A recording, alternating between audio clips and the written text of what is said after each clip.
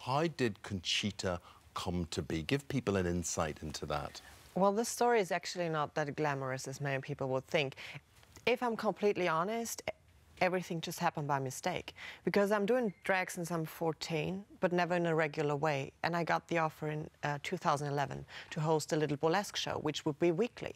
And I said, hey, let's do it in drag. And the lady said, well, sure, let's go. And then I realized, oh, I have to shave every week.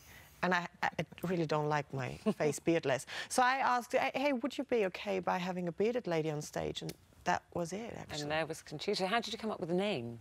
Well, the name Conchita was given to me by a friend of Cuba, from Cuba, and I asked her, so how do you call a hot Latina? And she said Conchita, and I said, well, I'm going to take that.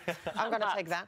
And then I wanted to have a very glamorous surname, but it wouldn't come to my mind, so I well, when you explain to people, are you always Conchita, or when are you Conchita and when are you not Conchita? Well, I refer to myself as a drag artist, so I do have a non-makeup face in real life, so I would walk around as Tom without the wig, without the lashes, you know, paying bills and stuff.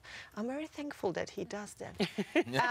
But thought out all that boring stuff. Yeah, but and when it comes to the public eye, I would always attend in full drag. And did you set out to make a statement? Did you set out to say, you know, I'm different and I'm embracing being different and I want people to accept me as being different? Well, I didn't thought about that in first place because, you know, in this back to the start in this burlesque community, you might think that everyone is very open-minded and, you know, very thinking in a liberal way, but they would give me the side eye, and I found out that this beard actually means way more than I thought it could. And then I said, hey, of course I'm a drag queen, even if I have a beard and even if I do it in a more, you know, sophisticated way.